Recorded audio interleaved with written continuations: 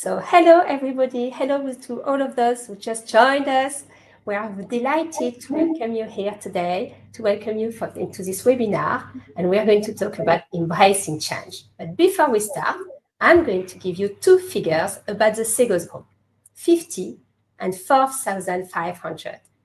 They are 50 is the number of operating countries in which the Segos group operates. We operate either through our subsidiaries or through a network of international, well-recognized and well-established partners.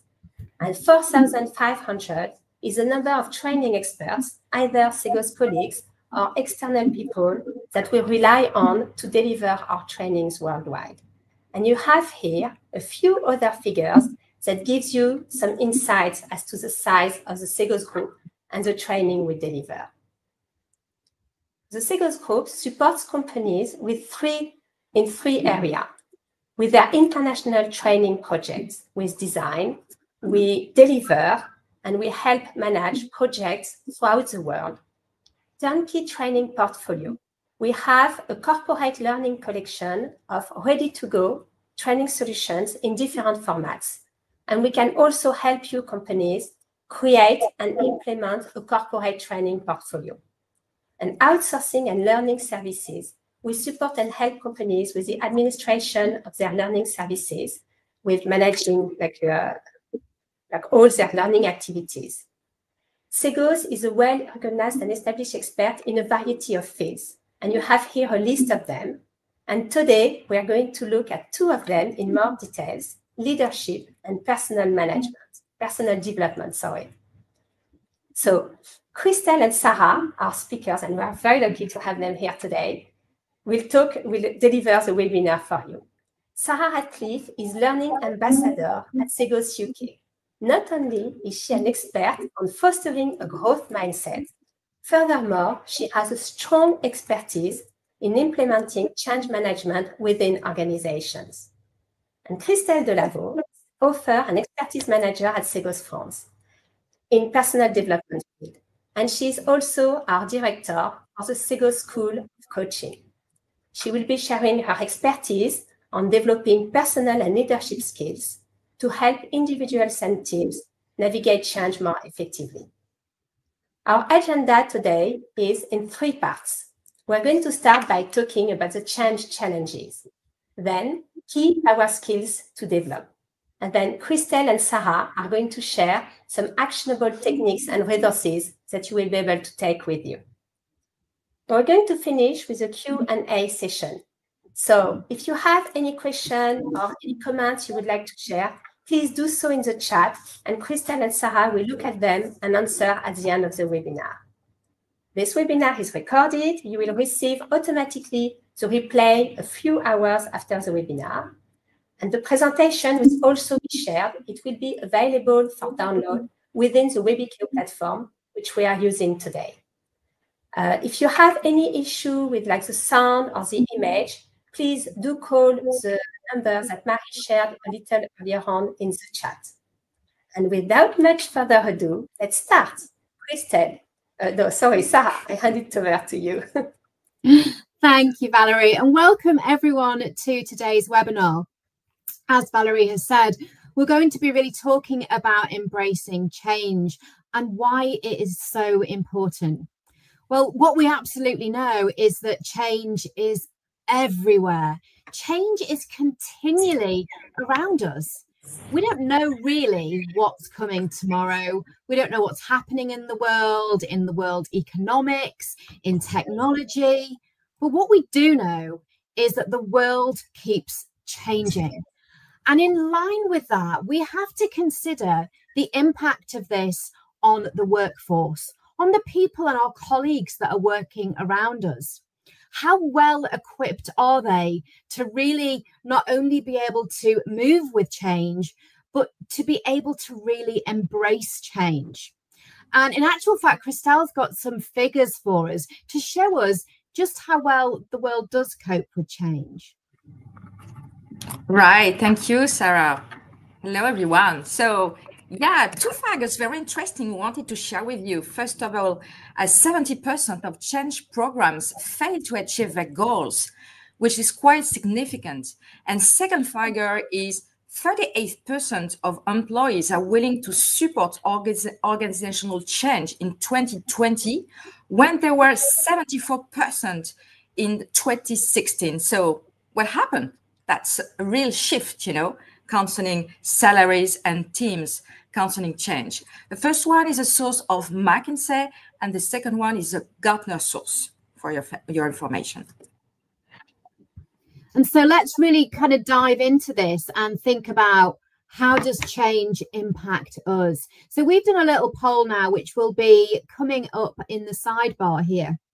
And we want to know how you feel. How does it make you feel when everything goes wrong or your plans suddenly get derailed? And whilst you're doing that, Christelle and I will have a little look at what's coming through the answers. So there in the polling on the sidebar, you will be able to answer how you're feeling. Maybe you feel shocked. Maybe it's frustrated. Maybe you've been through so much change that actually it doesn't faze you at all. Think about your personal scenarios and we'll have a look at what's coming through. Yeah, there's some big numbers here, Christelle, for frustrated. What I would say is that for me personally, when my plans are suddenly derailed and I'd set everything up as I wanted it and it goes wrong or is derailed, I certainly feel very frustrated. It's a really strong emotion for me. And what about you, Christelle? What's your go-to reaction here?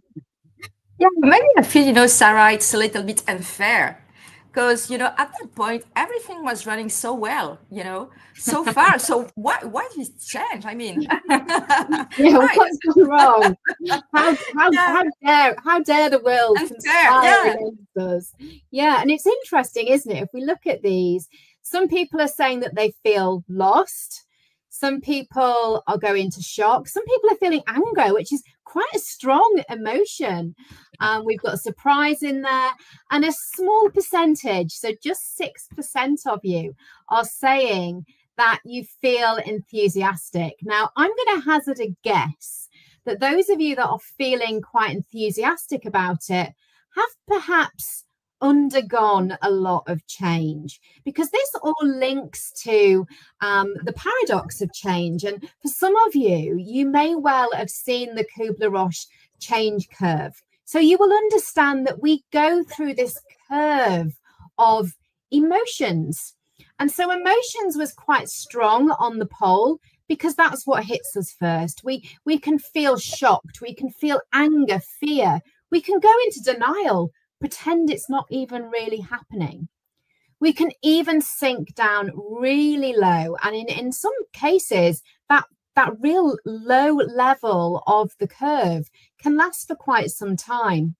Because what we're trying to get to is that feeling of acceptance and ultimately trying to move out through the change curve so that we can really start to look at where the opportunities are.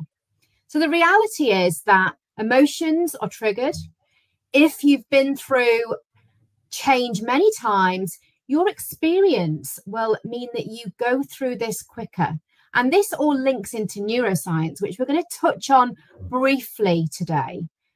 But ultimately, it's about learning strategies that enable you to move through the change curve really quickly. And we're going to be coming with you today with the skills and the tools to enable you to do that.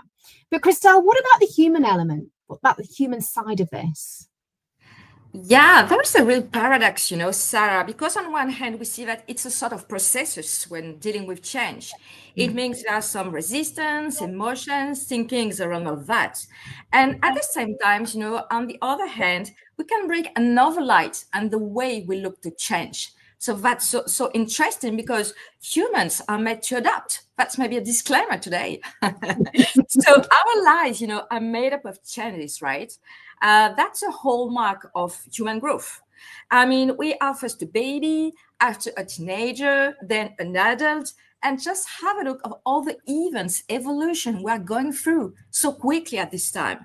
So yes, definitely, we go through resistance, but at the same time, I think we have the skills. We're going to speak about that. Skills which help us to cope with change. And speaking about neuroscience, as you said, Sarah, that's exposure to new situation that really enable us to, go further, grow and learn. And second thing is neuroplasticity, because our brain builds and deconstructs itself each day. So it's creating new neuronal connection and forgetting others as we go along. So nothing in life is permanent in a way. So I don't know if you feel this paradigm shift now, Sarah.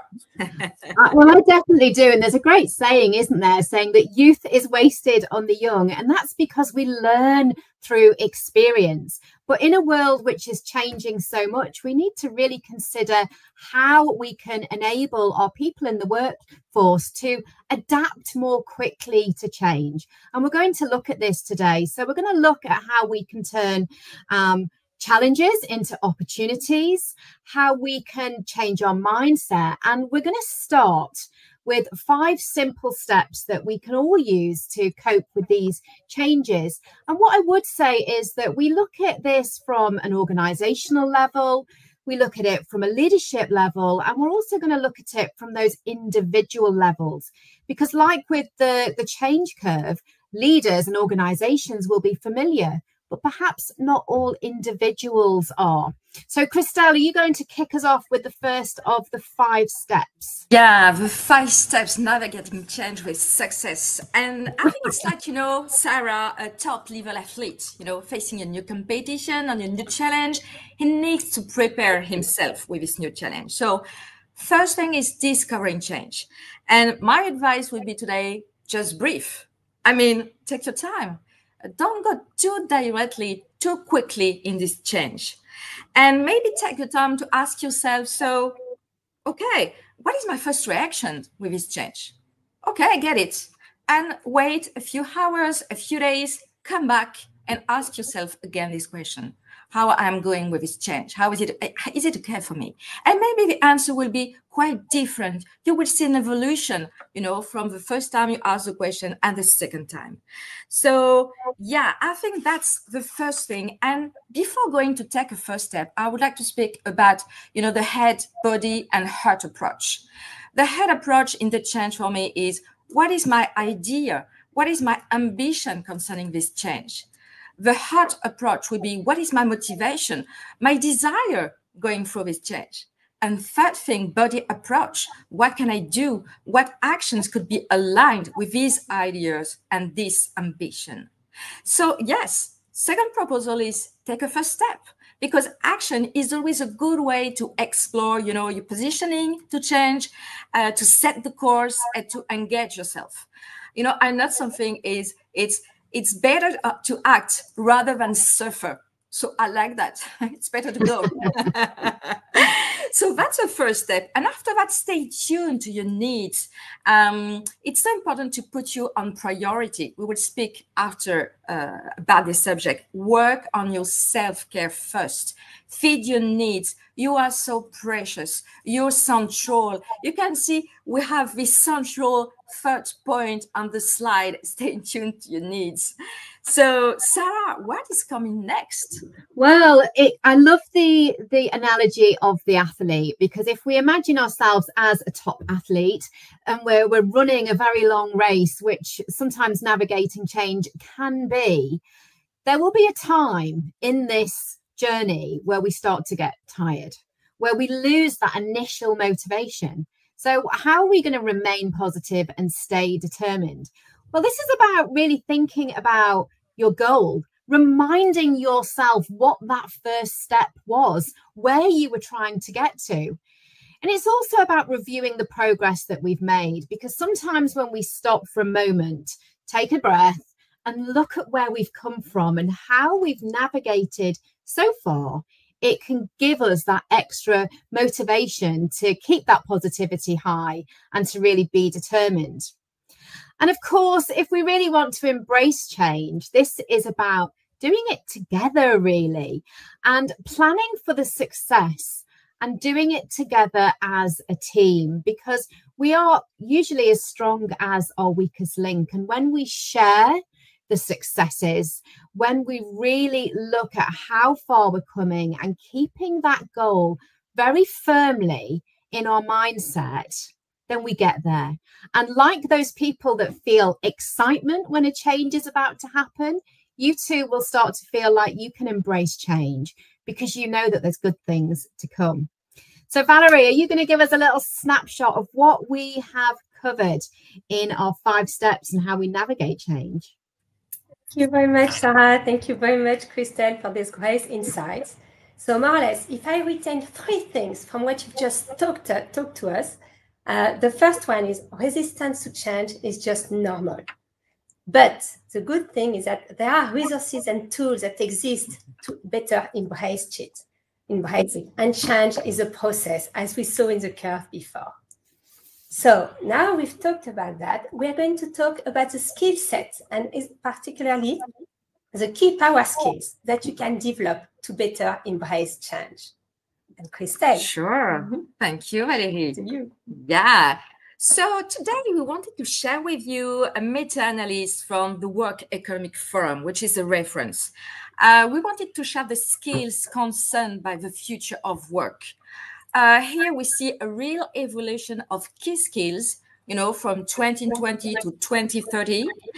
So in this part, we want to highlight the key competencies organizations are going to have a specific focus on in building, skills referential in order to develop the people. And at the same time, that's also a focus for each of us, because the question is, which are the skills I should start, developing now and in the months to come?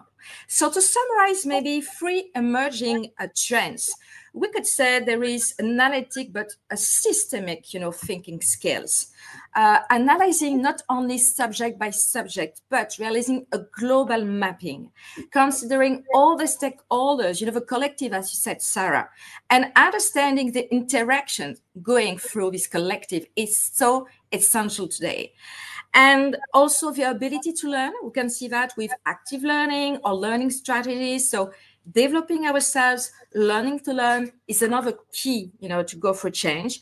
And finally, maybe I would say the ability to open up to one's environment, to open your mind to diverse profile, maybe, neurodiverse profile, that which help you with judgment, decision-making, resolution of complex problems. That's for me, the link in this specific corpus skills. So maybe let's dive now. Let's dive. Let's go diving. A little bit more in these power skills. And we can start with cognitive skills. So what key cognitive skills to help embrace change? So there are 3 we've decided to spotlight today. First one is cognitive flexibility, because as we told before, our brain is made for change. And we can definitely change our thinking, to adapt to new and unexpected situation as well. The second one is the systemic, deductive and systemic analysis. So maybe we can ask ourselves, what is my role in this change? But what is the role of other people? What are the link, between us in these interactions? What is, making us much closer maybe? So you are not alone. As you said, Sarah, it's a collective trend to go and embrace change. And last one, it's the complex problem solving. So usually when you go for change, there are some problem solving, there are some complex situations. That's important. And that's a processor. So maybe you need a little bit recipe here. So for me, the focus points are, maybe consider the rational and emotional information separately, but consider both of them. Speak to people different from you, to consider different opinions. Identify as well your bias. Everybody has bias, so it's important to just make a step on that. And to summarize, I think the key is to develop your critical thinking. It's going along the process as well. So being more conscious about where you're coming from on those 3 cognitive skills. And what you have to develop as an individual and as a collective is, I think, really important to start with. So, Sarah, what key interpersonal skills now can help navigate change as well? Well, it's great that we're talking so much about skills, isn't it? Because it's such a key turning point really for the workforce. We're really looking at what those skills are. So I'm going to be looking at the interpersonal skills here, and there's two key ones that we're looking at. The first is emotional intelligence, and secondly, collective intelligence. So what we know about change, of course, is that the first part of that curve is so emotional. So how does emotional intelligence as a skill help us? Well, first of all, it gives us that moment of real self-awareness where you start to tap into yourself and think, what is it I'm feeling right now? How is this impacting my personal behaviors?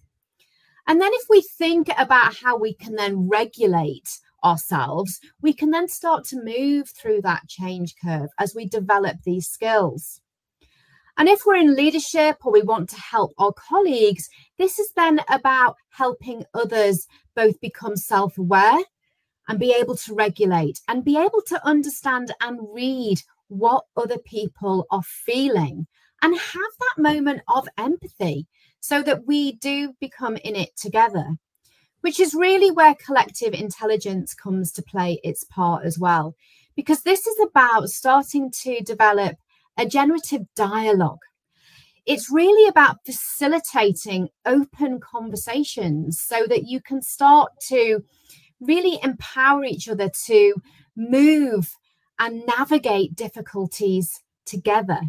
By using collective intelligence, we can help people really see the light and understand that this is all a real part of the journey and that together we can break boundaries. And this really stems from being able to facilitate those conversations, finding those common ground between us so that we can navigate those barriers. But the skills don't end there, do they, Christelle? Yeah, you're so right. It's so important. So now we speak about self-development skills. It's so important for me, you know. Developing oneself is a prerequisite for lifelong learning. So believe in yourself, because it's possible to develop yourself whatever your age. I think it's important to say that. And develop as well your sense of agency, which is the ability to act, you know, to affect the world, influencing the environment. So the main point here is that we're talking about someone who makes things happen rather than someone whom things happen. So that's a big deal. I think now you see this paradigm shift we're talking since the beginning. The other point is a care dimension. I would say, don't forget yourself. We know that as a majority, we have a reflex to think and take care of other people first and forget oneself. But really, can you objectively believe that you are capable to help other and anyone if you are out of the game?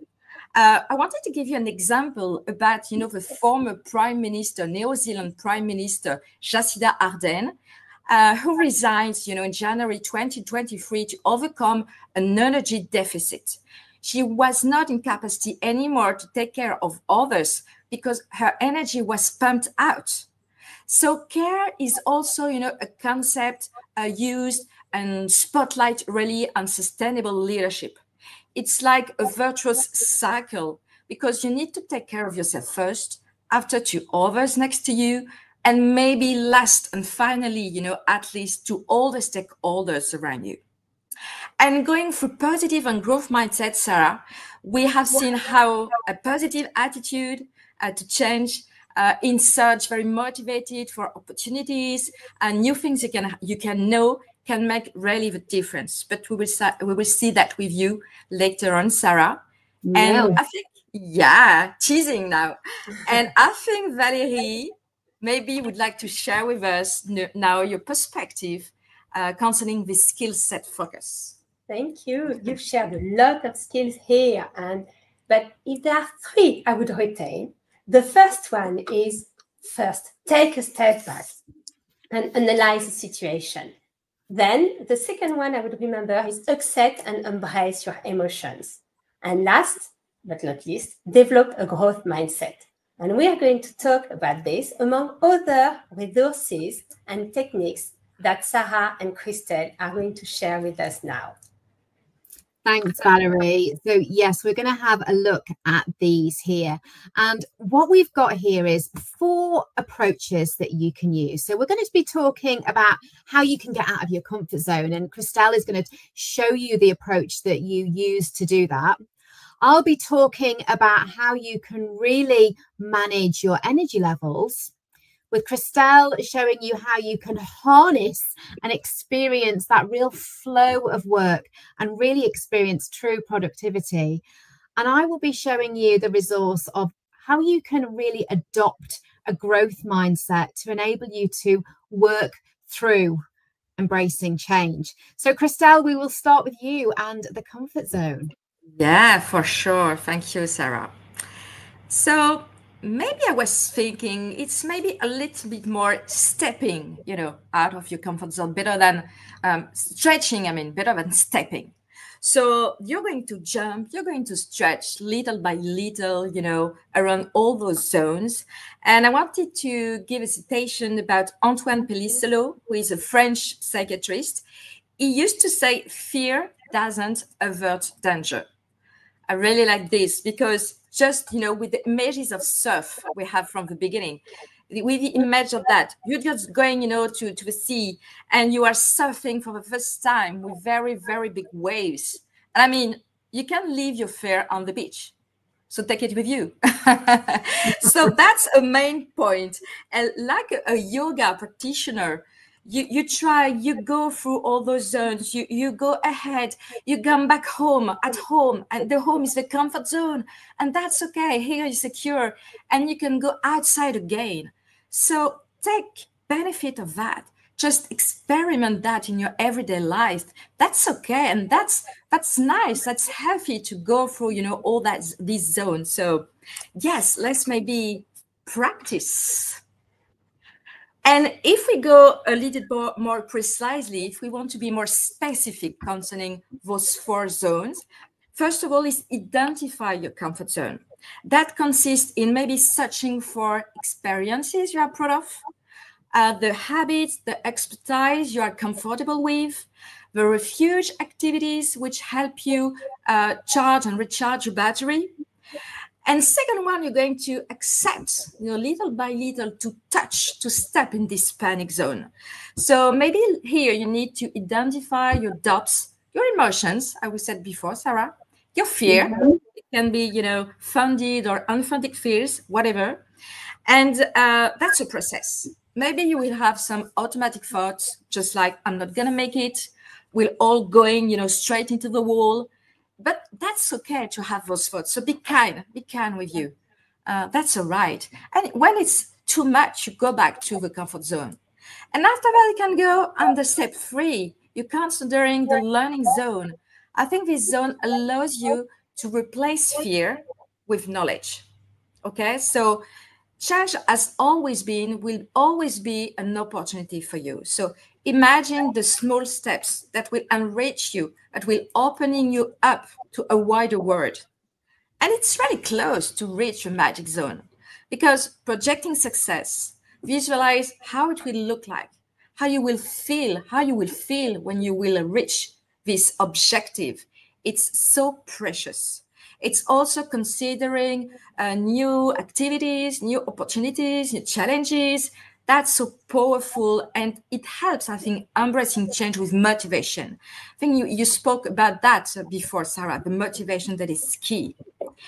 So Sarah, would you share with us now some insight about energy? Because I know that you like so much this concept. I'm so eager to hear from you. I do. And if we think about change and the things we've already talked about, all those emotions can really drain our energy. If we think about what you just talked about, Christelle, and that stretching, it takes a lot of our energy. So a great resource for us here is learning how to manage our energy really effectively. And we're going to look at these 4 dimensions here of energy. But before I do that, I want to open it out to all of you. And I want you to imagine a family celebration, a big celebration. So for me, the one I'm thinking of is Christmas Day. We're here with 27 different countries on this webinar with us. So maybe you can think of your own family celebrations where you have lots of your favorite foods. Just consider, how do you feel after that huge meal? Has it left you feeling energized? Or do you feel in a slump? Christelle, how do you feel after that huge meal? Because I know that I'm on the sofa. I feel I will be sleeping, And I'm with you. I need a rest. So quite often, some of the things that we think fill us with energy are the opposite. So let's have a look at these in each of their boxes here. So first of all, that physical element. Are you filling yourselves with good, nutritious food that's going to give you energy? Are you considering your sleep? Are you considering exercise and having those breaks? If we think about a time of change, which is so emotional and so busy in the workplace, actually getting out for a walk or doing those things that give us energy, sometimes they're the things that we let drop. And understanding that these elements will help us have more energy is really powerful. So let's move to emotional. What fills up your emotional cup? So for me, it's people. People really fill my emotional cup and they give me more energy. Yet when I'm feeling stressed or tired in a time of change, that's the bit that I think I haven't got time for and I push it away. So it's about learning to understand that if we can fill our emotional energy, we get more energy. For me, being with people fills that up. And it will be different for everybody. And there's some examples here on the screen. It might be an element of self-control, really starting to embrace positive emotions. And that brings me on to spiritual. Those things that give you joy or peace in your soul. I know Christelle and I, we like a little bit of meditation because of work that we've done previously. And we know that that time is very well spent. Spiritual for me is about me being in the place where I feel most like myself. And for me, that's a muddy field with lots of horses and animals around me. But by making time for that, it means that in a busy environment and a changing environment, I am more able to cope because it's given me energy. And I would love you to be putting your examples in the chat. As I'm talking now, think about the things that give you energy. And the last one here, which I'm going to talk about, is mental energy and being able to focus and concentrate. And one of the things that Christelle's going to talk about in a moment is another resource that we can use. And it's the resource of productivity. So how are you enabling yourself to concentrate? How are you enabling yourself to be productive? What we know is that the more productive a person feels, the more open somebody is to learning new things, the more positive impact it has on our energy. Now, that all sounds lovely, but actually we have to develop that. It doesn't just happen because we've looked at a nice slide on a screen. We have to develop this into habits and rituals. It starts with, first of all, being really aware of our energy, what drains it, what can lift it. And as we practice and we build new rituals, they start to grow. It starts with that first drop that you can see on the screen here. And then they ripple out, getting bigger. And before you know it, if you keep practicing, then you have a better handle on your energy because it started to develop into a habit that's gone through the process of neuroplasticity. It's now fully embedded in your unconscious mindset so that you are doing it automatically, which is a great place to be. Now, another great place to be and another resource that we can use is over to Christelle, who's going to talk about flow and that productivity, which so links to the mental side of it, doesn't it, Christelle? Yeah, that's such an interesting concept, flow. Sometimes during periods of change, we get caught up in a sort of stressful rhythm, as you say, Sarah, that drains our energy, can even lead to burnout. So that's essential to identify some missions you can freely exercise your talents, your skills with ease, fluidity, and setups of moments, of recuperation. So flow is really a state, a psychological state reached by a person when she's completely, immersed in an activity. And she will find a maximum state of concentration, full engagement, and satisfaction as well. What is really interesting, with this concept is that this feeling of gratification, of pleasure, is even more intense when doing the tasks. And not only by achieving the tasks. So it's during the exercise, the doing things that it really come out. And I wanted to show you, I've read on social media a few days ago, the example of a young and really successful entrepreneur who she passed the €1 million, markup in sales. That's quite significant. She suffered at this moment of a burnout because she was realizing that she had overwhelmed herself by thankless tasks she didn't like, and she didn't take the time for pleasure things she really liked. So it was draining her energy.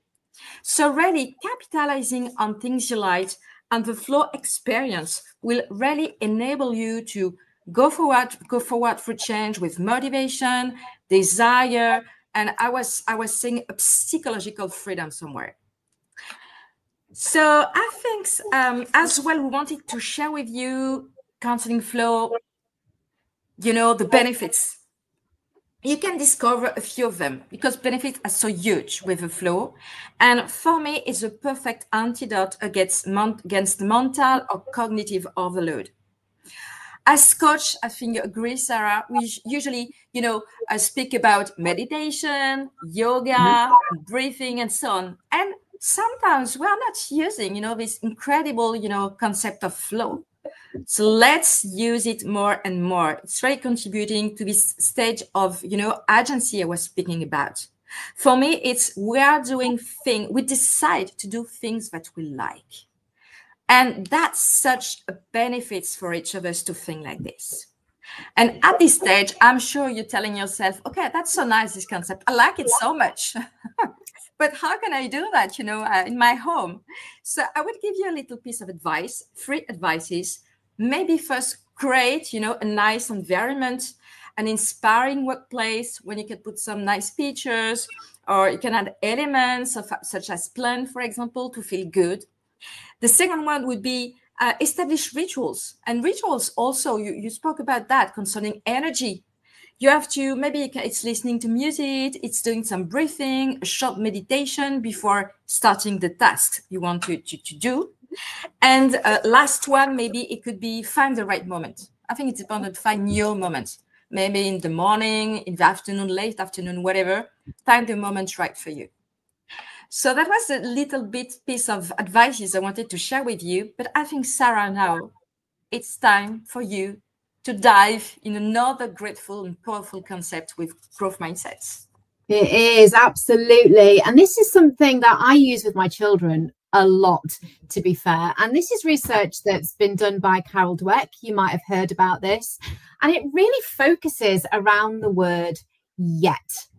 And I'm going to give you an example. I can't do it yet. Carol Dweck's research really focuses, and it's been worked on students, whereby she's analysed students who have that real sense of perfectionism, that I need to do it now. And that compared to the embracing of new challenges and thinking, I can't do it yet, how much more that enables people to grow. And it really does go back to that neuroscience that Christelle and I keep talking about, because it's so important. But the brain is designed to learn. The brain is designed to learn through mistakes. If we think about when we were a baby and we fell over and then we got up and now we can walk, we've learned through that. We just weren't able to walk yet. So when we use the power of yet, we start to embrace new challenges. And this is really important in times of change because it allows us to make those mistakes. It allows us to look for new solutions and really think about what opportunities are there in front of us. And it's okay not to be there yet, because we know that we are going to get there. It opens up our minds for these new things. So what can we do in organizations if we're really going to harness the tool of a growth mindset? Well, if you are working with other people, if you're in a leadership role, you can start to offer more intelligent praise. And what I mean by that is it's not about recognizing intelligence or the outcome. It's about recognizing the effort. So saying, I really liked how you worked through that. I like how you didn't give up. So recognizing the process, enjoying the journey, because when we're able to do that, we're much more likely to get there. And that yet does become our reality. The thing is, then we keep moving the goalposts, because then we grow and grow and grow and become brilliant. And it's about being able to look at the silver lining that the clouds have brought, because every challenge, and there's some examples on the screen here, allow you to become better, allow your teams to become better, really allow you to embrace the change. And I'm going to be telling a little story in a moment, but when we start to look at how we can flip challenges into opportunities, we create new things. And there's just some examples here. You know, if we think about the things that can get in front of us when we're going through big changes, if we just think about that, concerns about the future, let's just think about what we could achieve. Could be things like better team functioning, more innovation, learning new skills, building new relationships. If we just take COVID for an example, there was so many bad things that came out of it, but there was also some good things. We learn a lot about ourselves as well in that time. So there's lots of things that we can learn. There's lots of tools and resources that are available to us. And that's available to us as organizations, as leaders. But sometimes in this, sometimes the individuals need to have the resources and tools to be able to learn for themselves and be able to learn and grow. And Christelle, I know that you've been working on a really special project that is going to enable individuals to do just that. Right. Thank you, Sarah. I like the way you're telling about, reframe. We're speaking about that together, how we reframe our vision as well. Yeah. So yes, in order to dive, deeper and deeper in these processes of change, we've worked through 2 programs in Segos. And it's another tool, maybe it's a gift for yourself and for your teams as well. The first one is an interactive video series, which is called My Story. So the thematic is Embrace Change. And you will find 10 episodes in which Mary, you see on the screen, is going for a change because she's asked to extend her position in the marketing field with new missions around digital stuff. Yes, I know that's a weird subject. So you have the opportunity to observe. Observe is so interesting to learn as well. So we're going to observe Mary and see how she's going through, obstacle challenges, but for the best, how she's getting, with all these emotions, the kind of recipe, the method she's going to put in place.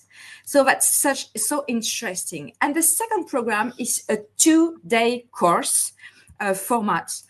So you have time. You have time to, understand the theory, experiment, also practice a lot with your peers in this format. So it's another way, of going in this subject, but also very efficient.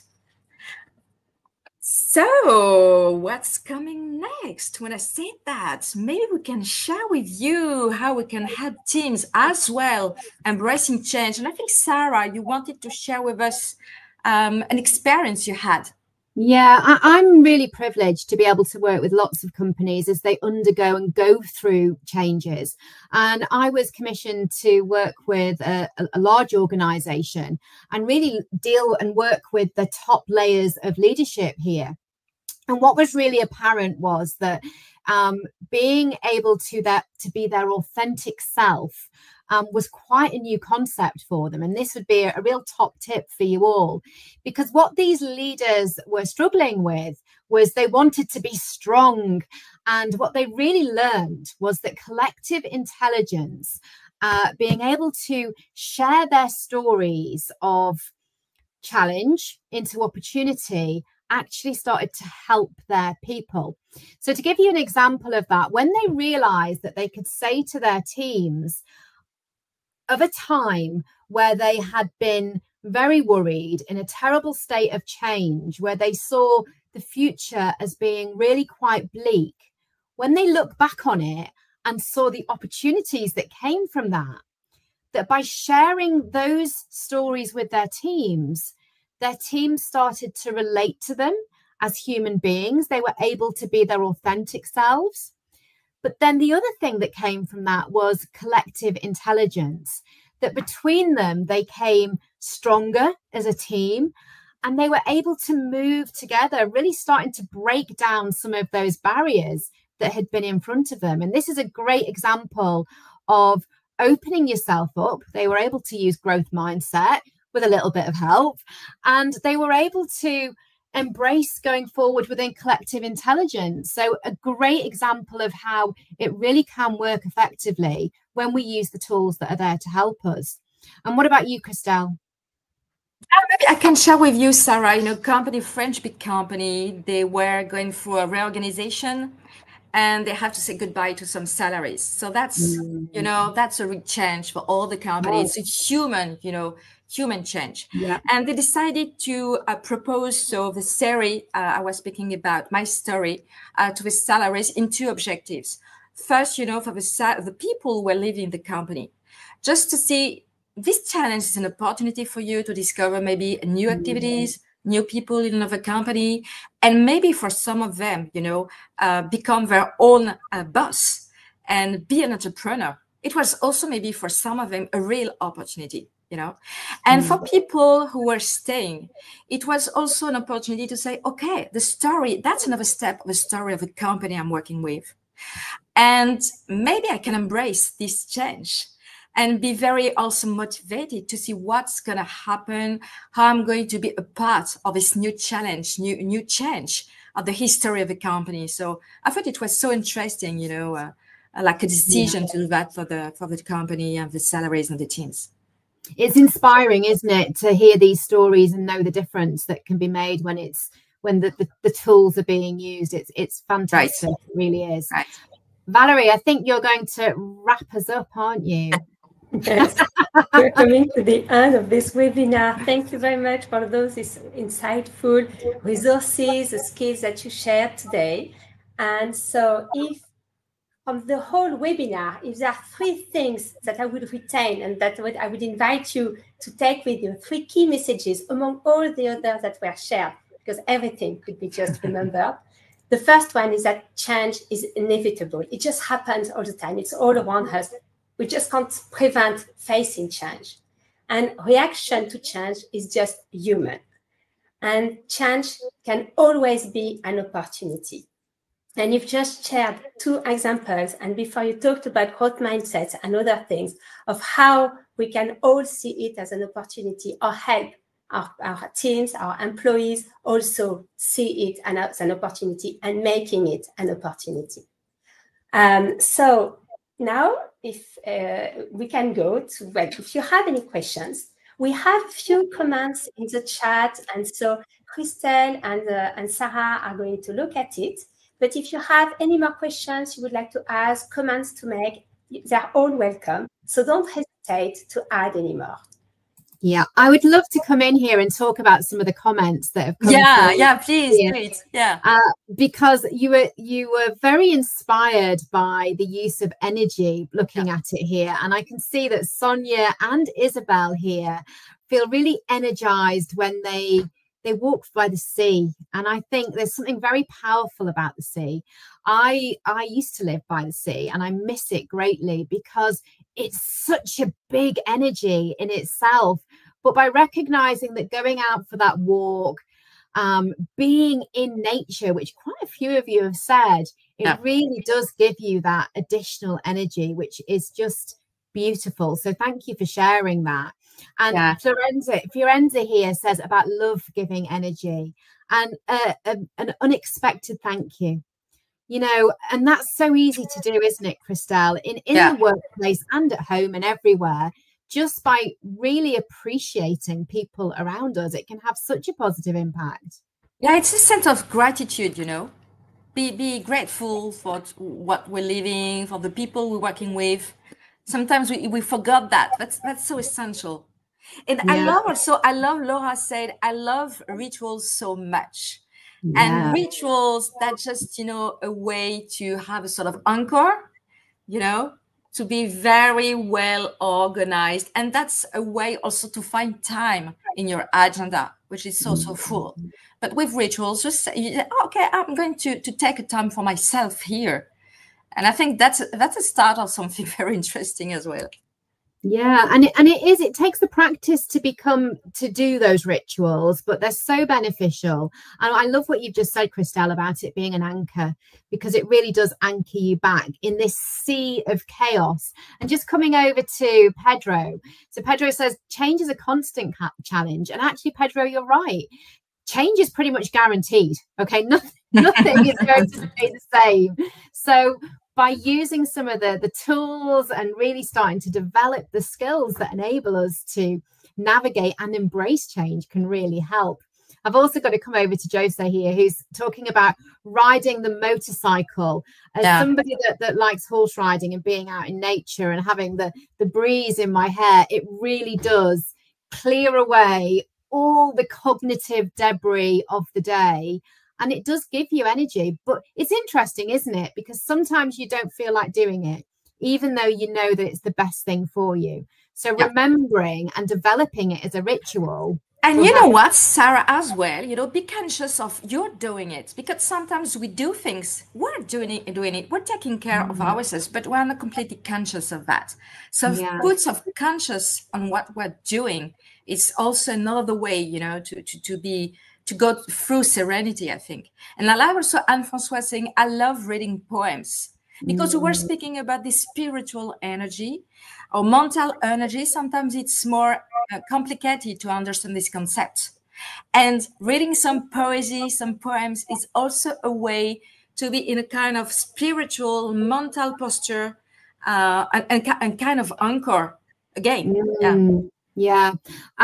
Coming over to Samuela here, who's told a little story in the chat here about important changes that's happened in their company. And actually, yes, they're saying that the soft skills are really help. I like to think of them as power skills, okay, because they make such a difference. And you're absolutely right. It can be difficult to help people navigate from the shock, denial, from the negative side of the curve over to acceptance and forgiveness. But what's lovely about Samuela's story is that you are now facing growth and ready for future challenges and changes. And I'd love to know, pop in the chat, what made the difference? What did you do to get stakeholders through that curve? Because it's really interesting for everyone that's on the session with us here today. I agree. And coming over to Laura here saying, children know, young people know how to change. They absolutely do. They're in there such a state of learning, aren't they? And we've got to learn from them to remember that we're never too old to learn. We should all, you know, a life of continuous learning really is where we should be going. And particularly in the workplace, I think. And I also, you know, the cultural taking care of others, you know, this culture of taking care of others as taking care of ourselves should be a natural reflex. So that's a paradigm shift. You have to change our mindset, our thinking around that. That's just beliefs. So we were able to change that. Yeah. Thank you, Christelle. There's a question come in here about growth mindset that I want to address here. Asking, how do you think people can use this as a concept, as a tool to improve tasks at work? This really starts from, this is about building a culture of growth mindset. This is about allowing people to make mistakes. So looking at the culture of a company, looking at yourself if you're a leader, looking at how you interact with other people. If we use things such as coaching to coach people through mistakes that have made, to enable people to work through the journey of challenge, that can improve tasks as we work.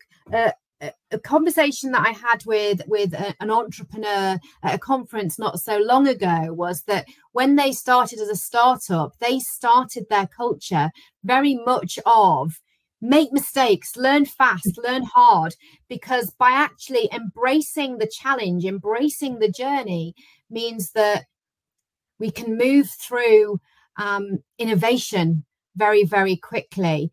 It's about it starts with you and how you work with yourself, how you feel up in your own growth mindset, and then bringing that through to stakeholders and creating a team environment where it's okay to learn and enjoy the journey.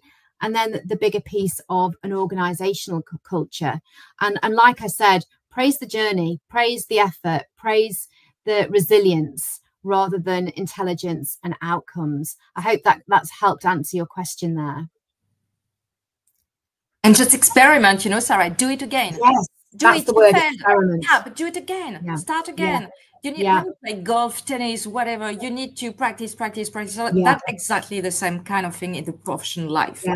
So and we reflection. can do reflection. So certainly I know that after this we'll have a debriefing and say, what could we have done differently? What could we do to make it better? And that's okay. And it's also about accepting feedback as well, isn't it? And saying, what can I have done differently? All of those things will help.